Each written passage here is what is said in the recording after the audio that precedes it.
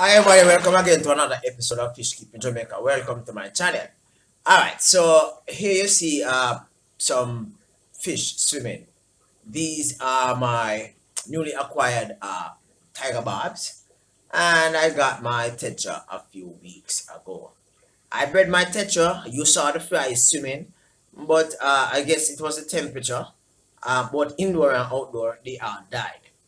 So I'm presently grooming them, grooming them for future breeding purposes. So how do I actually groom these fish for future breeding purposes? The number one thing is that these fish are females, right? So they all have bulgy stomachs, right? Cool. And what I try to do, I try to feed them a high protein, nutritious food so that they will be healthy and strong. So the eggs will develop and will be easily fertilized in the in the first quarter of 2021, right? So what I did so as to ensure that I do not have the premature right, not premature ejaculation, but premature expulsion of the eggs by these tetra and the barbs is to actually separate the males from the females. So in this aquarium, I have all the females, right? And you have, of course, you have seen my other video in which I've shared with you the best possible way to breed your tetra and the barbs. So I'll be using that strategy so as to get some fries out of these ladies, right? And I am presently trying to get one of our ponds outside to grow a lot of algae so that when the fries are there, they'll be able to feast on the algae and the microscopic organism.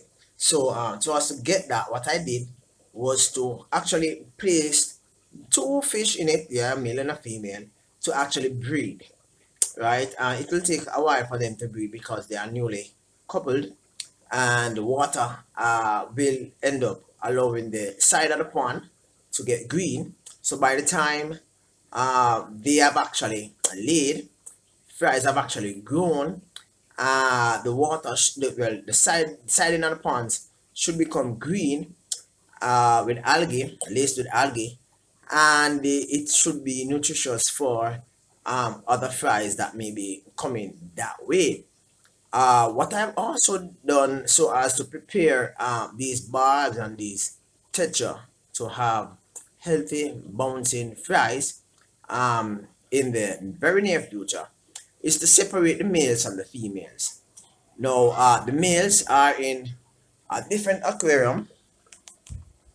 The males are here.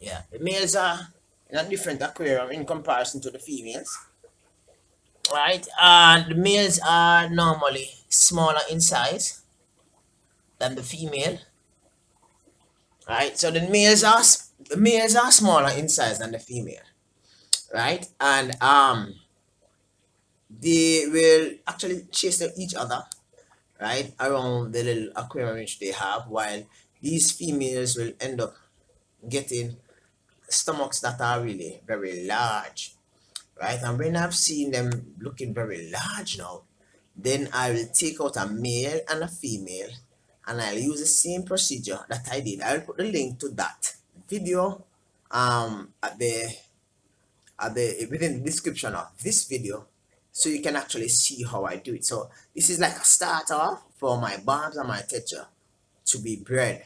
So I'll keep you up to date. I share it to you when they are ready to be placed together, and I show you every step, and hopefully this time when fries do come, they will be able to go to fruition. A few months ago, these tiger barbs were nowhere to be found within the pet shops. I could have found tetras, but I couldn't find any barbs, right?